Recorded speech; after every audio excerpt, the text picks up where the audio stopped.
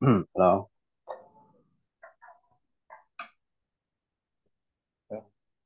Share screen ကြာကတ် Okay. အဲ့တော့ရင်ဗုဒ္ဓဦးနေ့တုန်းကပဲရောက်သွားပြီလဲဆိုတော့ဟောcabbage ကနော် cabbage ကတင်ချင်းရောက်နော်အဲ့မှာကြောင်ကြည့်ပြီးတော့တွေးနေတာနော် I don't the never in my wildest dreams ဆိုတော့တခါမှမတွေးဘူးလို့ပြန်တကယ်တော့ဟိုအိမ်မက်ထဲတော့မမှတ်ဘူးလို့ပြန်ဟိုပေါ့ကဲတော့ဒီနေ့ဘယ်စမလဲဆိုတော့ they say no they say that only humans can contemplate death လူတွေပြောကြတာတော့တဲ့လူသားတွေဒါသိချင်းတရားကို contemplate ဆိုတာစင်ကြင်စဉ်းစားတရားသဘောနဲ့ပြောရင်တော့ရှုမှတ်တယ်ပဲဒီမှာစင်ကြင်စဉ်းစားလူတွေပဲသိချင်းတရားအကြောင်းနော်စဉ်းစားဆင်ခြင်နိုင်တယ်လို့ပြောကြတယ် cats don't fear it the same way that we do ကြောင်တွေကနော်လူတွေ we do that we fear နော်အဲ့တော့လူတွေသိချင်းတရားကိုကြောက်တယ်လို့မျိုးနော်ကြောင်တွေကမကြောက်ကြဘူးနော်မသိလို့နော်သိရဆိုဘာလို့လဲဆိုလူတွေတော့မသိကြ it doesn't cause them the same level of anxiety that it does as humans အဲ့ဆိုဒီနေရာမှာ death ကိုပြောတာနော်သိချင်းတရားကတဲ့လူတွေကိုဖြစ်စေသလောက်ဒီ anxiety ဆိုတာစိုးရိမ်ပူပန်မှုလူတွေကိုစိုးရိမ်ပူပန်စေသလောက်ကြောင်းတွေကိုစိုးရိမ်ပူပန်မှုမဖြစ်စေဘူးနော် and then despite our angst over mortality angst ဆိုတာဒီနေရာမှာစိတ်ပြတ်မှု mortality ကြောင့်ဒါသိချင်းတရားလိုပဲပြန် immortal ဆိုရင်တော့ဒါမသေးတာနော်မသေးနိုင်တော့ဆိုတဲ့ mortal ကတော့သေတာဒီနေ့မှသေကြဒီသေခြင်းတရားနဲ့ပတ်သက်ပြီးကျွန်တော်တို့ရဲ့ဒီစိတ်ပြတ်မှုရှိတော်လဲဒီနေ့ပြောတော့သေခြင်းတရားကိုကျွန်တော်တို့စိတ်ပြတ်ကြတော့ we end up keeping cats as pets ကျွန်တော်တို့ကနော်ကြောင်တွေကိုအိမ်မွေးတိရစ္ဆာန်ဖြစ်နောက်ဆုံးမှာတော့ဝင်းမိကြတာပဲ even though we know that they will die long before we do အဲ့တော့ကြောင်တွေကကျွန်တော်တို့မသိခင်မှာနော် long before ဆိုတာမသိခင်အဝေးလို့ရဲ့အချိန်နော်အစောကြီးသိသွားကြတာကိုတဲ့သိတော်လဲ causing the owner immense grief immense ဆိုတာအလွန်များပြားနော်အလွန်ကြီးမားတော့grief ကတော့ပူဆွေးတော့ကဒီကြောင်မွေးတဲ့လူကိုနော်ဒီကြောင်တွေကလူထက်စောသေးတာများနော်ကြောင်အဲ့လိုကြောင်သေးတဲ့ခါမှာဒီပိုင်ရှင်ကိုနော်ကြီးစွာသောပူဆွေးတော့ကဖြစ်စေတော်လဲကျွန်တော်တို့ကနောက်ဆုံးမှာတော့နော်ကြောင်တွေဝေးမိကြတာပဲ however တစားအပေါ်နဲ့ရောက် hello ဆရာကပေါ်ပိုင်းအောင်ပြီးသေး sorry ဆရာခုနကဘယ်ရောက် however ဟောဒီမှာ MS grief yes and however when you think about it ဒါမှလည်းတွေးကြည့်ရတဲ့အခါမှာ a human being can never really grieve their own death သင်တရားနဲ့ပတ်သက်ပြီးဘယ်တော့ပဲစဉ်းစားနိုင်တယ်နော်ကိုယ်သိခြင်းတရားနဲ့ပတ်သက်ပြီးတော့သူသားတယောက်ကဘယ်တော့မှတကယ်နော် grief ကပူဆွေးတော့ရောက်ကိုသေးလို့ကိုဝမ်းနေရမျိုးကတော့မဖြစ်နိုင်ဘူး။ဘာလို့သေသွားပြီးရင်မရှိတော့ဘူး။ဥစ္စာဗနာအတွက်ကိုငိုနေရမျိုးနော်။အဲ့လိုတော့မဖြစ်နိုင်ဘူး။ That is always something that happens to other people around them ။သိချင်းတရားဆိုတာတဲ့နော်ဒီကာယကံရှင်မဟုတ်ဘဲနဲ့သူတို့ရဲ့ဘေးကလူတွေကိုဒီနေရာမှာတော့ထိခိုက်စေရအရာခံစားရတာကြံရစ်သူတွေကခံစားအဲ့ဒါကိုပြော။တရားတော်ပြီးသွားရင်အေးပါ There is always something that happens to other people around them. In the end, the death of a cat isn't so different from the death of a human. နောက်ဆုံးမှာတော့အကြောင်း၎င်းရဲ့တည်ဆုံးမှုက လူတယောက်သေးရနဲ့သိပြီးတော့သိပြီးတော့မကွာဘူးကြောင်သိရင်လည်းပိုင်ရှင်ကစိတ်ဆင်းရအဲ့တော့လူတယောက်သေးသလိုပဲကြောင်သေးတာ When I thought about it this way I finally understood why it is that we humans keep cats as pets ဒီလိုမျိုးတွေးရတဲ့အခါမှာကျွန်တော်နောက်ဆုံးတော့သဘောပေါက်သွားတယ်နော်။ဘာကြောင့်လူတွေကကြောင်တွေကိုအင်ဝေးသိစံဖြစ်မွေးကြလဲဆိုတော့ကျွန်တော်သဘောပေါက်တယ် There's a limit to how well we know ourselves ကိုကျွန်တော်တို့ဘယ်လောက်သိလဲဆိုတာနဲ့ပတ်သက်ပြီးနော်ဒီအကန့်အသတ်ရှိတယ်ပြောချင်တာကိုအပြည့်အဝမသိကြ For example we don't know what we look like to others ဥပမာအပြင်ပြောရင်နော်ကျွန်တော်တို့ကသူများအမြင်မှာကိုဘယ်လိုဖြစ်နေလဲဆိုတာမသိနိုင်ကိုပေါ်သူများအမြင်ဘယ်လိုရှိလဲဆိုတာမသိနိုင် We can't predict our own future ကိုယ့်ရဲ့အနာဂတ်ကိုလည်းမခံမှန်းနိုင် or what our own death would be like ကိုတည်ရခါမှာဘယ်လိုတည်မလဲဆိုတာလည်းမခံမှန်းနိုင် So that's why we need cats to help us understand ourselves better အဲဒါကြောင့်လည်းကျွန်တော်တို့ကကြောင်တွေကိုလိုအပ်တာပါဘာလို့လဲဆိုတော့ကိုပို့ပြီးတော့နားလည်စေဖို့ကြောင်တွေကိုလိုအပ် is ကြောင်သေးအမြင်တော့ဒါလို့ပြောကြောင်တစ်ကောင်ကြောင်တစ်ကောင်မွေးကြီးမှကြောင်ရဲ့ကိုယ့်ပေါ်တုံ့ပြန်မှုဒီကြောင်တစ်ကောင်အဲ့ဒါနဲ့ပတ်သက်ပြီးကိုပို့နားလဲကိုယ့်ရဲ့ခံစားချက်ကိုသိ It's just like my mother said cats don't need us it's us who needs them မေပြောခဲ့သလိုပေါ့ကြောင်တွေကကျွန်တော်လူတွေကိုမလိုအပ်ဘူးလူတွေကသာကြောင်တွေကိုလိုအပ်တာ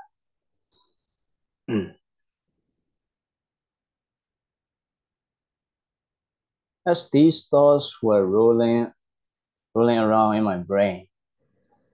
ဒီအတွေ့ကျွန်တော်အုံနောက်ထဲမှာလူလိမ့်ဖြစ်ပေါ်နေတဲ့အချိန်မှာအတွေ့လျှောက်ပြီးပေါ်နေတဲ့အချိန်မှာ I felt another step of pain on the right side of my head ခေါင်းရဲ့ညာဘက်ချမ်းမှာစူကနေကိုက်လိုက်တာမခံစား So I crawled back into bed feeling weak and shivering အချိန်ကမနဲ့စောရွက်ရှိတယ်တရေနိုးလာကြောင်ပြောက်လို့လိုက်ရှာကြောင်ပြန်တွေ့အဲ့ချိန်မှာခေါင်းကကိုက်လာအဲ့တော့ crawl back into bed အဲ့ရလေးကိုဒီဘက်ထောက်ပြီးပြန်ပြီးတော့ဝင်သွား feeling weak and shivering အဲ့တော့အားရင်ချိနေပြီးတော့ shiver ဆိုတာတုံနေအောင်ချမ်းပြီးတော့တုံပြီးတော့အဲ့ရလေးကိုပြန်ဝင်သွားတယ် just like Lettuce did when he was dying တေသွားတဲ့ Lettuce ကြောင်လေးတေကန်ကြီးဖြစ်နေတော့လို့ပေါ့အားရင်တိတ်မရှိတော့ I felt so small and helpless in this body of mine that was being dominated by death ဒီ dominated by death ဆိုတင်းတရားရဲ့ကြီးစိုးချဲ့လဲခြင်းကိုခံနေရတဲ့ကျွန်တော်ရဲ့ဒီခန္ဓာကိုယ်ထဲမှာကျွန်တော်သေးသိမ်ပြီးတော့အကူညီမဲ့တယ်လို့ခံစားရ I felt as if a heavy weight was pressing down on my chest ဒီကျွန်တော်ရင်ဘတ်ပေါ်မှာအလေးတုံးကြီးတစ်ခုကဖိထားတယ်လို့ခံစားရ The throbbing in my head was getting worse throbbing ဆိုတဲ့ခေါင်းကတတုတ်တုတ်ကိုက်ခေါင်းထဲကတတုတ်တုတ်ကိုက်တာလေပို့ပြီးတော့ဆိုးလာတယ် So I forced myself out of bed and staggered into the kitchen to take some painkillers အဲ့တော့အဲ့ရလေးကနေပြီးတော့ force myself out of bed အဲ့ရလေးကနေအတင်းထပြီး stagger into the kitchen stagger ဆိုတာခြေလမ်းကျဲကျဲနဲ့ပါအဲ့တော့အဲ့ရလေးဗာလဲမျိုးကြောင်လေးကိုမျိုးကြောင်လေးကိုခြေလမ်းကျဲကျဲနဲ့သွားပြီးတော့to take some painkillers ကြိုက်ခဲပြောက်စေသွားတော့ After I washed them down with some water I make my way back to my room ဒီ wash them down ဆိုတာဒီ painkiller ပြောတာရေနဲ့မျောချလိုက်တယ်လို့ပြောတာထင်တယ်ဆေးကိုရေနဲ့မျောချတောက်ပြီးရခါကျွန်တော်အခန်းထဲကိုပြန်လာခဲ့ and collapse on my bed အဲ့ရောက်မှာလဲချပလိုက် where I fell into a deep slumber slumber ဆိုတော့အိမ်မောကြလဲလိုက်ပြီးတော့ နည်းနည်းချက်ချက်အိပ်ပျော်သွားတယ်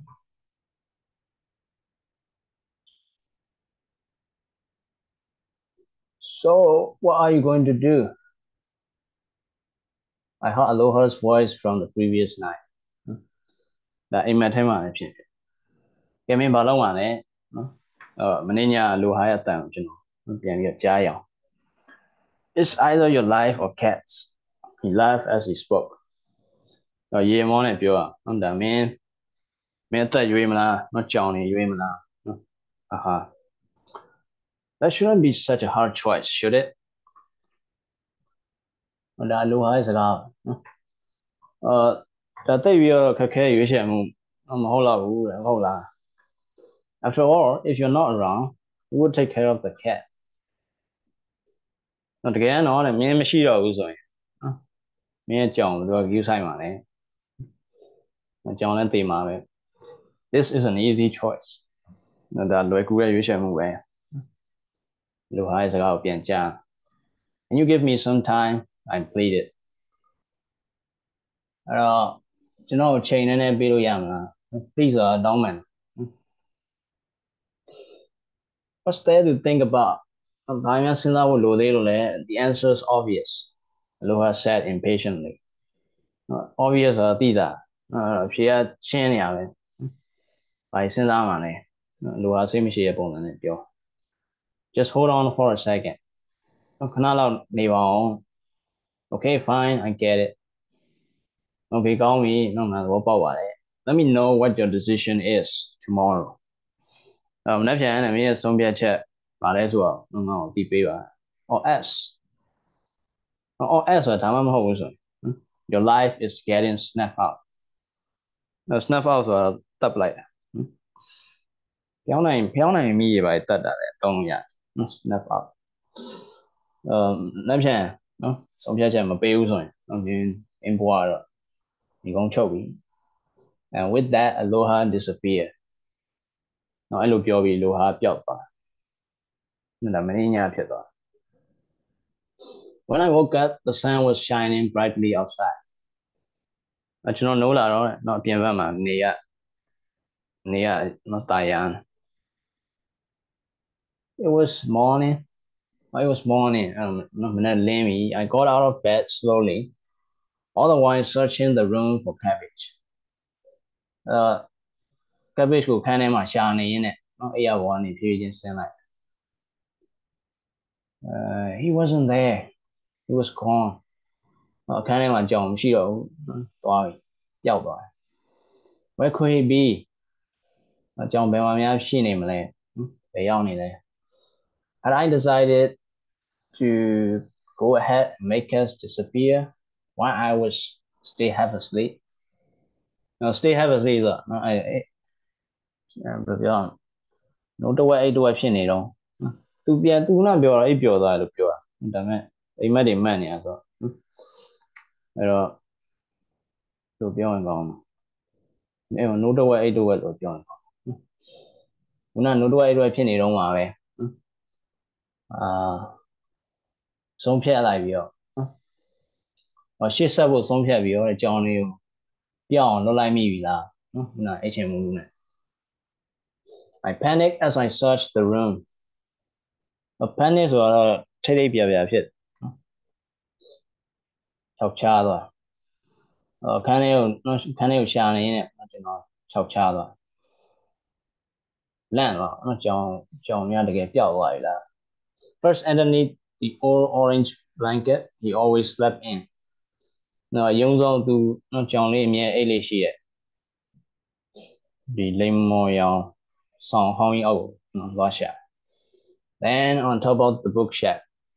နော်အဲ့တော့မဆောက်စင်ပေါ်သွားရှာ Underneath the bed အဲ့ရအောက်မှာကြည့်ရှိ In the bathroom and the shower ရေချိုးခန်းထဲမှာလည်းမရှိ But he was nowhere to be found ဘယ်မှရှာမတွေ့ Cabbage like being in tight confined spaces cabbage က tight ကလည်းကျဉ်းကျပ်နော် confine ကလည်းကျဉ်းကျုပ်နေရာကျဉ်းလေးတွေမှာနေရတာကြိုက် He would often hide inside the washing machine ဒီမှာ work ကလည်း used to နော်အဲ့တော့သူ wish of တဲ့ထဲမှာလည်းသူနော်မကြာခဏပုံးနေလေရှိ but he wasn't there either အဲ့မှာလည်းမရှိပြန်ဘူး finally I checked the window ledge where Cabbage often liked to perch with his tail dangling ဟိုလည်းရှိသွားနောက်ဆုံးမှာတော့ပဲဆိုတော့ window ledge ဆိုတာပြတင်းပေါက်ပေါင်ကအပြင်ကိုထွက်နေရဲ့အထစ်လေးပေါ့နော်အဲ့နေရာသွားကြည့်လိုက်တယ်အဲ့မှာ cabbage က part ဆိုတာဒီမှာငှက်တွေပါဆိုနားကြောင်ကြောက်အဲ့မှာတက်ထိုင်နေအမြင့်တနေရာမှာအဲ့လိုတက်ထိုင်နေရမျိုး part လို့တော့အဲ့ပြင်းပေါက်ပေါင်လေးမှာနော် cabbage ကမကြသွားပြီးတော့ထိုင်နေလေးရှိတယ် with his tail dangling မိလေးအောက်ကိုတွဲလောင်းချပြီးတော့ and occasionally twitching as he stared at the scenery ကြောင်ကနိုးနေဆိုရင်မိကငြိမ်မနေဘူး twitch ဆိုတော့အဲ့လို twitch ကလှုပ်တာအဲ့တွန့်တော့လှုပ်ရွဒီ scenery ဆိုတာရှုခင်းရှုခင်းလေးကိုငေးကြည့်နေရင်လည်းနောက်တစ်ချက်လှုပ်ရွနေပြီးတော့နော်အဲ့မှာထိုင်လှုပ်တာမိကိုလှုပ်တာပဲထင်နော်မိလေးလှုပ်ပြီးတော့အဲ့မှာထိုင်နေလေးရှိ I thought of the curve of his back as he sat on the window sill ဒီပြင်းပေါက်ပေါင် window sill ဆိုတာပြင်းပေါက်ပေါင်အဲ့မှာသူထိုင်နေတဲ့အချိန်မှာနော်ဒီကြောင်လေးရဲ့ကြောကုန်းကွေလေးကိုကျွန်တော်တွေးမိကြောင်လေးကလည်းဝင့်နေတဲ့အချိန်မှာခုံလေး and how you would sometimes hear the hem of his purring carry on his breath ပြောတခါလေးမှာကြားရတဲ့ကြောင်လေးရဲ့ဒါလေကြောင်းတန်လေးနော် hem ဆိုတာညီးတန်လေးလူရဲ့သချင်းကြီးတာတော့ပါတော့ carry on his breath သူ့ရဲ့ဒီလေတန်လေးနဲ့နော်ညီညူတန်လေးတခါလေးကြားရတာကိုပြန်တွေးမိ suddenly I heard a faint meow coming from somewhere outside ရုတ်တရက်အပြင်ဘက်တနေရာနေပြီးတော့ကြောင်အော်တဲ့လေးကြားလိုက် cabbage လား without properly putting on my shoes I ran outside ခဏကိုသေချာအောင်မွေဖဲနဲ့အပြင်ကိုပြေးထွက်သွားတယ် I thought he might be underneath the white minivan which was always parked in the lot across the street ဒီလမ်းရဲ့ဟိုဘက်က lot ဆိုတာဒီ parking space ကိုပြောတာ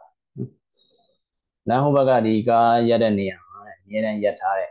ဒီဖြူရောင် minivan လေးအောက်မှာရှိလောက်တယ်လို့ထင်လိုက် but he wasn't there အဲ့မှာလည်းမတွေ့ I ran along the same path we took on a walk the day before အဲ့နဲ့မနေ့တော့ကြောင်နဲ့အတူကျွန်တော်တို့လမ်းလျှောက်ထွက်ခဲ့တဲ့လမ်းအတိုင်းကျွန်တော်ပြေးသွားတယ် maybe he was in the park အဲ့တော့ပန်းခြံထဲမှာများရှိနေမလားသူအဲ့နေရာပန်းခြံရောက်ခဲ့ကြောင်အဲ့မှာများရှိနေမလား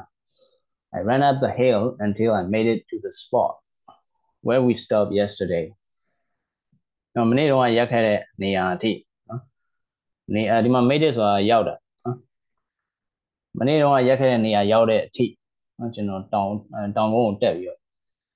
ပြေးသွား thinking that he might be asleep on the same park bench the one with the peeling blue paint သူအိတ်ခဲ့တဲ့ဒီပန်းခြံတွေကအပြာရောင်ဆေးကွာနေရဲ့ခုံတန်းရှည်လေးပေါ်မှာသူအိပ်ပျော်နေမယ်လို့ထင်ပြီးတော့အဲ့နေရာအထိသွားပြေးသွားခဲ့ There's no sign of cabbage there အဲ့မှာလည်း cabbage ရဲ့အရေးရောင်မတွေ့ရ He wasn't at the noodle shop begging for scraps either အဲ့တော့ခေါက်ဆွဲဆိုင်မှာလည်း scrap ဆိုတာဒီမှာစားခြင်းကျွင်းကြံစားနာခေါက်ဆွဲဆိုင်မှာသွားပြီးစားခြင်းနေတောင်းနေရတယ်မတွေ့ရနော်ခေါက်ဆွဲဆိုင်မှာလည်းမရှိ I turned and headed for the row of shops down the street အဲ့နဲ့ကျွန်တော်နောက်ပြန်လှည့်ပြီးတော့လမ်းတစ်လျှောက်မှာရှိတဲ့ဒီဆိုင်တန်းတွေဘက်စီဦးတည်ခဲ့ calling his name သူနာမည်ခေါ်ပြီးတော့ and dashing around wildly dash ဆိုတာတဟုန်လို့ပြေးရ Stashing around wildly ဆိုတော့ထိန်းကိုမရှိနော်ရှောက်ပြေးပြီးတော့နာမည်အော်ခေါ်နေ until I woke up a terrible thirst အဲ့တော့ရေရမ်းငတ်တဲ့အထိနော်ရေရမ်းငတ်တဲ့အထိပြေးခဲ့ and my throat and lungs burn လေကြောင်းတွေဆုပ်တွေရတယ်လောင်မြိုက်လာတဲ့အထိ and felt as if they were about to combust combust ဆိုတာမီးလောင်တာနော်ရမ်းမောလာဒီဆုပ်တွေလေကြောင်းတွေကပူလောင်လာပြီးတော့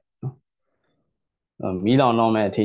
မီးလောင်တော့မတက်နော်ခံစားရတဲ့အထိကျွန်တော်ပြေးနေရ my legs muscles ache so much that I thought I might have torn a ligament ငါချောကြသားရည်လည်းကြိုက်ခဲအရန်ကြိုက်ခဲလုံးလို့ကျွန်တော်ဘယ်လိုအောင်ထင်လဲဆိုရင် ligament ဆိုတာရွတ်နော်ရွတ်ဆိုတာအစစ်တွေမှာရှိတယ်နော်အစစ်တွေချောင်းနော်စစ်စုံတဲ့နေရာမှာရိုးနုလိုဟာမျိုးနော်အရွတ်ပြဲသွားပြီလို့ထင်တဲ့အထိနော်ခြေထောက်တွေကလည်းအရန်ကိုကိုက် I started to feel lightheaded and a bit dizzy again ဒီမှာ lightheaded ဆိုတာကောင်းတာမဟုတ် lightheaded ဆိုတာမူးဝေတာကိုပြောခေါင်းထဲမှာလည်းမူးသလိုမူးဝေလာမူးမိုက် dizzy ကလည်းခေါင်းမူးတာနော်ထပ်ပြီးတော့ခေါင်းထဲမှာမူးလာတယ် which triggered the memory of a day ages ago when I had a similar reaction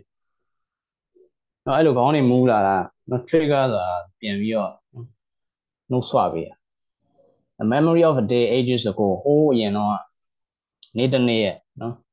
အမှန်တရားကိုပြန်ပြီးတော့နှုတ်ဆွပေးခဲ့အဲတော့လည်းကျွန်တော်ဒီလိုပဲခံစားခဲ့ရ It was a day that I didn't want to remember and wish I could forget entirely အဲ့နေ့ကကျွန်တော်ပြန်ပြီးတော့မမရချင်တဲ့နေ့ကျွန်တော်လုံးဝမေ့ပြစ်လို့ရရင်ကောင်းပါပဲ It was 4 years ago ဒါအတွေးစီပြန်ရောက်လွန်ခဲ့တဲ့4နှစ်ကပေါ့ I still remember the day clearly နော်အဲ့နေ့ကိုကျွန်တော်ရှင်းလင်းလင်းမှတ်မိနေသေးတယ် ran in as fast as I could to the hospital ဆေးရုံကျွန်တော်တန်းနေမြမြန်ပြေးနေတယ် My mother had another seizure seizure ဆိုတာလေတင်တုံးဖြတ်တာကျွန်တော်လည်းမဖြတ်ဘူးတော့မသိလေတင်တုံးအမေကလေတင်တုံးထပ်ဖြတ်တယ်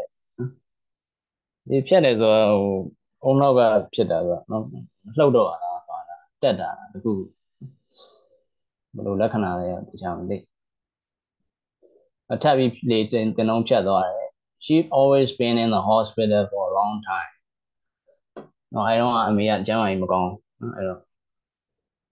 ဟိုဆေးရုံမှာအကြာကြီးရှိနေနော်ဆေးရုံမှာအကြာကြီးနေရ and was sleeping most of the day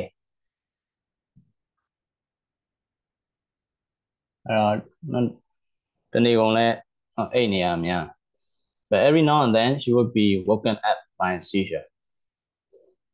every now and then ဆိုတာ sometimes နောက်တစ်ခါလေးမှာအိတ်နေရများပဲတစ်ခါလေးမှာတော့ဒီလေတင်တုံးဖြတ်လို့နိုးလာတာမျိုးရှိ The hospital called me to let me know what happened အဲ့လိုဖြစ်တဲ့အခါမှာနော်ရေးပေါ်ဆိုဆေးရုံကနေပြီးတော့ကျွန်တော်နော်လှမ်းပြီးတော့ဖုန်းဆက်ပြီးတော့အကြောင်းကြား and I ran back to be with her နော်အဲ့ခါကျရင်ကျွန်တော်လည်းအမေနဲ့အတူရှိဖို့နော်ဆေးရုံပြန်ပြေးရ When I got there on that day she was sitting up in her bed clearly in pain အဲ့နေ့ကကျွန်တော်ဆေးရုံရောက်တဲ့အခါအမေကအိယာမှာထိုင် clearly in pain နော်နာဝေနာခံစားနေရတော့ရှင်းလင်းမှာ She was shaking and saying over and over again that she was cold အမေကတုံရင်နေပြီးတော့နော်ချမ်းတယ်လို့ခဏခဏပြော Seeing her in that state scared me state ဆိုအခြေအနေနော်အမေကိုအဲ့အခြေအနေနဲ့တွေ့ရတယ်ကျွန်တော်ကြောက်စေတယ်ကျွန်တော်ကြောက်မိ I never seen her like that before အမေကိုအဲ့လိုမျိုးတစ်ခါမှမတွေ့ဘူး throughout my entire childhood, mom was always so bright and cheerful and warm. ကျွန်တော်ကလေးဘဝတစ်လျှောက်လုံးအမေကအရန်ကို bright ကနေအောင်ပျော်တာအရန်ပျော်ရွှင် cheerful ကလည်းပျော်ရွှင်တက်ကြွပြီးတော့နှွေးထွေးနဲ့အမြဲရှိခဲ့ She was always on my side ပြီးရင်ကျွန်တော်နားမှာအမြဲရှိ and I felt safe and secure whenever I was around her အမေနားမှာရှိတိုင်းကျွန်တော်လုံခြုံစိတ်ချရတယ်လို့ခံစား But now that she was going to leave me, I was terrified and so distressed.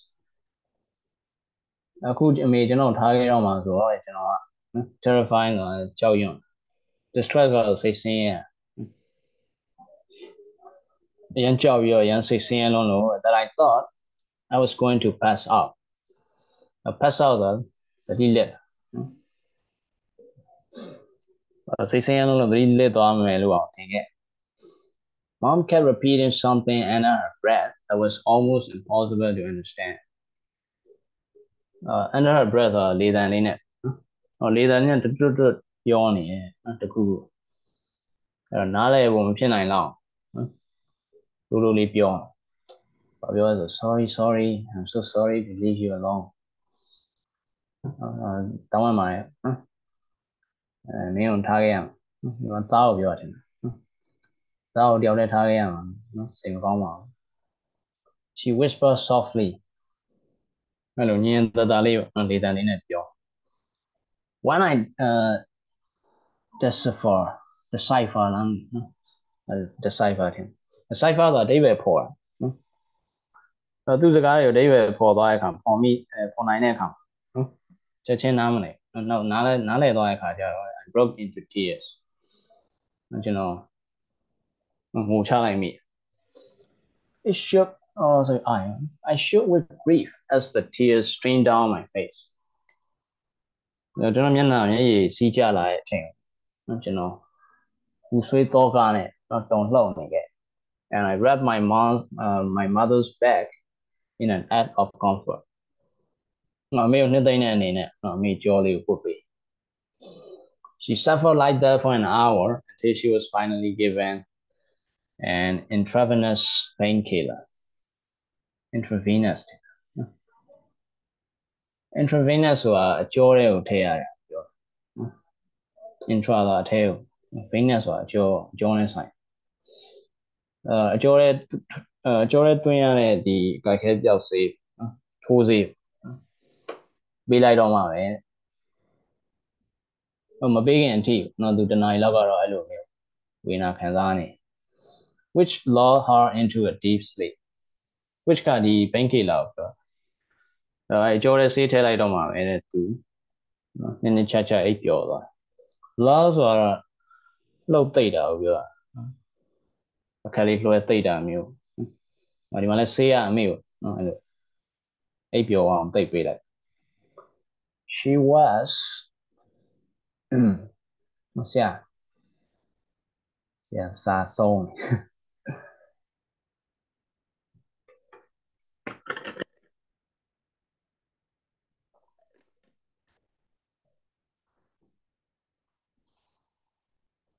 hello ဆရာ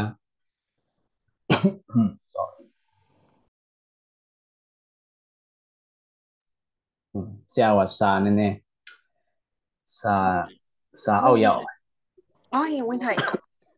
ဆရာဖုန်းပြောနေတယ်အမရွှေ့လိုက်မယ်နော်ဟုတ်နည်းနည်းလေးရွှေ့လိုက်She was နောက်တစ်မျက်နှာရောက်နောက်တစ်မျက်နှာအထိလားဟုတ် She was sleeping so peacefully it was hard to believe အရန်ကိုအေးချမ်းနဲ့အိပ်ပျော်နေတဲ့အတွက်ကြောင့်စိုးတက်ကိုသုံးတာ so peacefully that တက်ကဒီမှာမထည့်ရရခြံထားလို့ရအေးချမ်းအိပ်ပျော်နေတဲ့အတွက်ကြောင့်ယုံဖို့တော့ခက် that just moments before she had been in so much pain ခဏပြီးခဲ့တဲ့ခဏတော့အရန်ကိုဝေဒနာခံစားနေရတယ်ဆိုတော့ယုံဖို့တော့ခက်အခုကအေးချမ်းအိပ်ပျော် feeling both relief and completely spent relief ကတော့စိတ်သက်သာရ spend ကြတော့ဒါ very tired နဲ့အဓိပ္ပာယ် exhausted အရန်ကိုအားရင်ကုန်ခန်းသွားခြေကုန်လက်ပန်းကျတာအဲ့တော့ဒီစိတ်သက်သာရလည်းရခြေကုန်လက်ပန်းလည်းကျသွားတဲ့အတွက်ကြောင့် I fell into a chair near the bedside ကရင်နာခုံပေါ်ကျွန်တော်လဲချလိုက်ထိုင်ချလိုက် and fell asleep myself ကျွန်တော်လည်းအိပ်ပျော်တယ် I have no idea how long I was out for ဘယ်လောက်ကြာအောင်အိပ်ပျော်သွားလဲဆိုတော့ကျွန်တော်သိဘူးဒီမှာ I was out ဆိုတော့ကျွန်တော်အိပ်ပျော်နေ But when I came to mom was sitting up in bed came to ဆိုတာဘာကိုပြောတာသတိရလာဟုတ်တယ်နော်သတိပြန်ရလာသတိလဲလာနော်သတိရတော့ဟိုကနဲ့ရောအောင်ဟိုလိုသတိရမှာမဟုတ်တယောက်ယောက်သတိရမှာမဟုတ်သတိလဲလာနော်သတိပြန်ရဟောသတိပြန်လဲလာတဲ့အချိန်မှာနော်အမေကအဲ့ရထဲမှာထိုင် reading a book with reading a book using a small reading lamp စာဖတ်မိရင်လေးကိုသုံးပြီးတော့စာအုပ်တုပ်ဖတ် She looked like she was back to her normal self ပုံမှန်ဖြစ်သွားပုံရနော်အရင်လိုပြန်ဖြစ် Mom are you okay မေတက်တာရလားနော်အဆင်ပြေရ Oh you're awake တာနိုးရွယ် Yes I'm okay now ဟုတ်တယ်အမေအခုတော့ကောင်းနေ Good I wonder what's going to happen to me အမေဘာဖြစ်လာမလဲမသိဘူးသိကျင်တယ်အမေဘာဖြစ်မလဲသိကျင်တယ် She pondered as she examined her skinny wrist skinny wrist skinny ဆိုတာရိုးပေါ်ရည်တင်နော်ပိန်လှီနေအောင်ပြော wrist ဆိုတာလက်ကောက်ဝတ်ပြောပိန်လှီနေတဲ့လက်ကောက်ဝတ်လေးကိုသူ examine ဆိုတာစစ်ဆေးကြည့်ရှုပြောနော် She ponder ဆိုတာစဉ်းစားဘာဖြစ်မလဲမေဘာဖြစ်သွားမှန်းမသိဘူးဘာဖြစ်တော့မှလည်းမသိ She had become so thin over the course of her illness ဒီနေမကောင်းတဲ့တခြားမှာနော်အမေကအရန်ကိုပိန်သွား I've become just like lettuce အမေလည်း lettuce လေးလိုဖြစ်လာပြီနော်ကြောင်တော့လည်းအဲ့လိုပိန်ပြီးသေသွား Don't say that mom အဲ့လိုမပြောရနဲ့အမေ You're right I'm sorry အေးပါသားရဲ့ The window of the hospital room faced west ဆေးရုံပြင်းပေါက်ကလည်းနောက်ဘက်ကိုလှည့် And I could see the setting sun glowing bright pink glowing the sky အဲ့တော့ဒီကောင်းကင်ရဲ့နော်ကောင်းကင်မှာဒီဝင်တော့မဲ့နေလုံးကြီးကပန်းရောင်တောက်နော်ပန်းရောင်တောက်ပြီးတော့ကောင်းကင်ရဲ့ခက်နှိမ့်နော်တောက်ပနေအောင်ကျွန်တော်တွေ့ရတယ် It appeared to look even brighter and more beautiful than usual usual ဆိုပုံမှန်ထက်ပို့ပြီးတော့နေရတောက်ပပြီးပို့လှနေပုံရ There was a photograph on my mother on mom's bedside ဆိုတော့အဲ့ရဘေးမှာအမေအဲ့ရဘေးမှာဓာတ်ပုံလေးတစ်ပုံရှိ It was one of the photos we taken on a trip to the hot spring အဲ့ပုံကလည်းကျွန်တော်တို့ရေဘူးစမ်းစီသွားခဲ့တဲ့ခရီးမှာကျွန်တော်ဓာတ်ပုံရိုက်ထားတဲ့ပုံလေးကတစ်ပုံ The one of me mom and dad all smiling at the camera with the ocean behind us မိုးရီယာကြီးနောက်မှထားပြီးတော့ကင်မရာကိုကြည့်ပြုံးနေရဲ့အမေရဲ့ကျွန်တော်ရဲ့အဖေရဲ့ပုံ That was a wonderful trip she sighed အဲ့ဒါသိကောင်းတဲ့ခီးစဉ်လေးပဲညံပြော်စရာကောင်းတဲ့ခီးလေးပေါ့ဆိုင်ဆိုတာဒီသပြင်းချတာပင့်သက်ရှိုက်တယ်လို့ပြောတာနော်သပြင်းချရင်လည်းပြောရလို့ပြတယ် Yes it was ဟုတ်တယ်တကယ်ပြောစရာကောင်းတဲ့ခီး I didn't know what we would do if we couldn't find a place to stay နော်အဲ့တော့တဲခုကန်တော်တော်ရှာလိုက်ရလူပြည့်နေပြီဆို ကျွန်တော်တို့ကနော်တဲစရာနေရာရှာမတွေ့ဘူးဘာလို့မိမလဲမသိဘူးနေဦးလားအမေပြောတာနော်အမေကပြောတာအမေတို့သာတဲစရာနေရာတွေ့နော်ဘာလို့အောင်လဲသိမှာမဟုတ် me neither I was really panicking သားလည်းမသိဘူးနော်ကျွန်တော်သားတကယ်ပဲ panic သွားရမှာနော်ထိတ်ပြာနေဘယ်ပြောထိတ်ပြာဖြစ်နော်ကျွန်တော်တကယ်ပဲထိတ်ပြာဖြစ်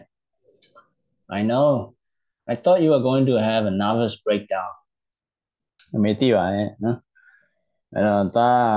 nervous breakdown ဆိုတာ dictionary မှာစိတ်ပင်ပန်းလွန်တဲ့ဝေဒနာလို့ပြောစိတ်ပင်ပန်းလွန်တဲ့ဝေဒနာစိတ်ပင်ပန်းလွန်တဲ့ဝေဒနာဖြစ်တော့မယ်လို့နော်အမေကထင်ခဲ့haha don't sorry haha don't remind me နော်အဲ့အကြောင်းကိုပြန်ပြောရတယ် Remember how we ate the best sashimi I ever had in my life နော်အမေဘွားမှာစားဘူးသမျှမှာအကောင်းဆုံးဂျပန် sashimi ဆိုဂျပန်ငါးဟင်းတစ်မျိုးနော်သူကစိမ့်လိုက်စားတာစိမ့်လိုက်ကို sauce နဲ့တို့စားနော်ဘွားမှာစားဘူးသမျှမှာအကောင်းဆုံး sashimi နောက်တော့ပင်လယ်ကမ်းခြေဆိုတော့ငါးတွေပါရှိနော်အကောင်းဆုံး sashimi နော်စားခဲ့တာမှတ်မိလား we should go again ကျွန်တော်ထပ်ပြီးတော့သွားသင့်တယ် yes we should ဟုတ်တယ် but you know I don't think that's really a possibility she responded seriously ဒါမဲ့ဖြစ်နိုင်မယ်မထင်ဘူးနော်သူကအဲ့လိုမျိုးလေးလေးနက်နက်ပြန်ပြောလိုက်အတီးနဲ့ပြောလိုက်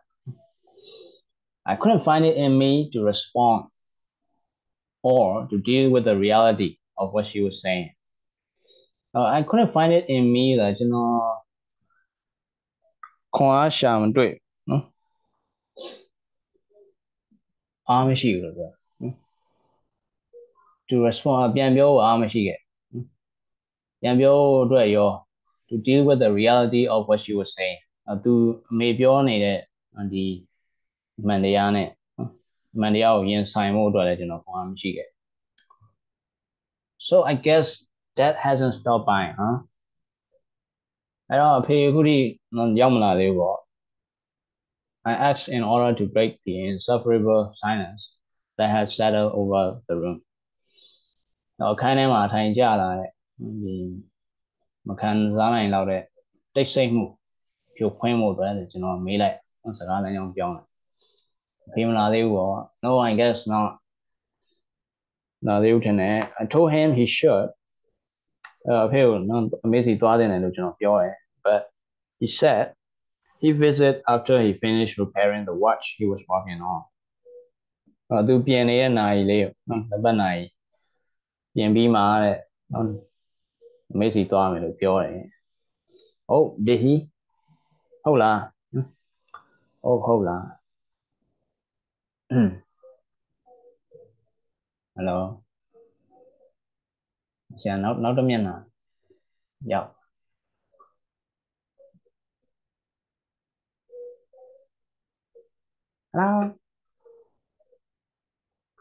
hello from the others ဆရာဟိုပဲရောက်ဟုတ်ပါဆရာအန်တီနဲ့ဖုန်းပြောနေတယ်အန်တီကကြည့်လို့လိုက်sorry မဝင်နိုင် oh yeah Dad was preparing a wristwatch that mom would wear all the time အမေတစ်ချိန်လုံးဝတ်ထားလေးရှိရဲ့ wristwatch လက်ပတ်နိုင်လေးကိုပြပြင်းနေ It was the only watch she ever owned မိမမရှိဘူးတဲ့တကွဲသောလက်ပတ်နိုင်ဖြစ်တယ် which was kind of odd kind of ဆိုတာလိုနည်းနည်းodd ကထူးဆန်းတယ်နည်းနည်းတော့ထူးဆန်းတယ်လို့ပဲ given the fact that she married a man who repaired clocks for a living နိုင်တွေကိုတမွေးဝမ်းကြောင်းအနေနဲ့ပြင်စားတဲ့လူတယောက်ယူထားတဲ့အတွက်ယူထားတဲ့အချက်ကိုကြည့်မယ်ဆိုရင်ဒါနည်းနည်းတော့ထူးဆန်းမိမနိုင်တစ်ခုပဲရှိခဲ့ What's so special about that watch? I asked her. I know you by me. No, it's the first present your father ever gave me. I didn't pay now. But how let's He made it himself using antique parts from his collection. I know you were to Sudan. She hung say binding, told me to go and look at. So he actually did something nice for once. I asked sarcastically. Sarcastically, the UAV. UAV connect. No, I don't know. The car. Gone the food together located. Gone look out. UAV. He did. He's really very sweet. Oh, there. That did I have here. Sweet. Chua. Yeah. 谢谢啊，讲嘞，见哪嘞，那就没有见哪的，我讲嘞见哪的。He just has a hard time expressing himself. သူရဲ့ခံစားချက်တွေပေါ်ပြတာသူကခက်ခဲတာသိပြီးတော့ထုံမပြတတ်တာပါ Mom sounded like a little girl when she talked about dad like this. အဖေကြောင့်အဲ့လိုပြောပြီးဆိုရင်အမေကကလေးမလေးတယောက်လိုလေးတန်းပြောရပုံကကောင်မလေးတယောက်လိုဖြစ် Wearing a shy smile on her face. မျက်နှာမှာလည်းရှက်ပြုံးလေးပြုံးပြီးတော့ပြော Last week your father came to see me. ပြီးခဲ့တဲ့ကသားဖေမေကိုလာတွေ့ and I told him my watch wasn't working. အဲ့မှာအမေနာရီကမသွားတော့ဘူးလို့အဖေကိုပြောလိုက် So he took it and without saying a word left right away. အဲ့မှာဖေကနာရီကိုယူပြီးတော့ဘာမှမပြောဘဲနဲ့ right away ဆိုချက်ချင်းပဲပြန်သွား I guess he was intent on repairing it. Intent ဆိုတာရည်ရွယ်တာနိုင်လေးကိုပြင်မလို့နဲ့တူပါတယ် But why decide to do it now of all times? အခုချိန်ကြီးကြာမှာဘာကြောင့်အဲ့လိုလုပ်ဖို့ဆုံးဖြတ်ရလဲ He could do it later and spend time with you instead. နိုင်နောက်မှပြင်ပြီးတော့နိုင်ပြင်မဲ့အစားအမေနဲ့အတူရှိပေးတင်တာ The watch isn't that urgent. အဲ့နိုင်ရအဲ့လောက်ရေးမကြည့်ဘူးလေ Oh, don't worry about that. မပူပါနဲ့သားရဲ့ You are here and that makes me happy. သားရှိနေရပဲမေးပြောပါတယ် There are different ways of showing someone you love them, you know. လူတွေကိုဟုတ်ပါတယောက်ယောက်ကိုချစ်ကြောင်းကိုပြဖို့အတွက်နီလန်းတွေကအစုံရှိပါတယ်နီလန်းမျိုးစုံရှိပါတယ်သိလားအတူရှိပေးမှာမဟုတ်တခြားနီလန်းတွေလည်းပြလို့ရ If you say so ဆိုတာအမေကတော့အဲ့လိုပြောတာပေါ့အဲ့လိုပြောသူကတော့သဘောမတူကိုကတော့သဘောမတူသူများပြောရဲဆိုရင်အဲ့လိုပြောလို့ရငါပြောတာမဟုတ်ဘူးသူပြောတာအဲ့လိုမျိုးဒီမှာတော့အမေကတော့အဲ့လိုပြောတာပေါ့ကျွန်တော်ကတော့အဲ့လိုမထင်ပါဘူးအဲ့လိုပြော That's just the way it is ဒါအမှန်ပဲလေဒါအမှန်ပါပဲတားရဲ့ This conversation would be your last အမေနဲ့ကျွန်တော်နဲ့ဒီအပြန်အလှန်ပြောစကားတွေကကျွန်တော်ရဲ့နောက်ဆုံးပြောခဲ့တာဖြစ်လိမ့်မယ် Soon after that she took a turn for the worse အဲ့လိုပြောပြီးမကြခင်ပါပဲ took a turn ဆိုချိုးကွေ့ပြောင်းလဲဖြစ်တာ for the worse ပိုဆိုးသွားတယ်ပြောတာကောင်းရာနေပြီးဆိုးသွား and within an hour she was dead တနာရီအတွင်းမှာပဲဆုံးသွား I called dad at the show immediately to tell him the news ဆိုင်ရအဖေကိုလှမ်းပြီးတော့ချက်ချင်းပဲသတင်းပြောဖုန်းဆက်တယ် but The phone just rang over and over again with no answer. The phone again. He finally showed up an hour, half hour after she already passed.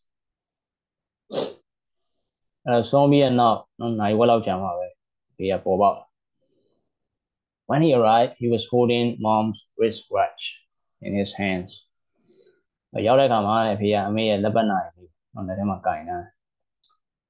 been able to get it going again.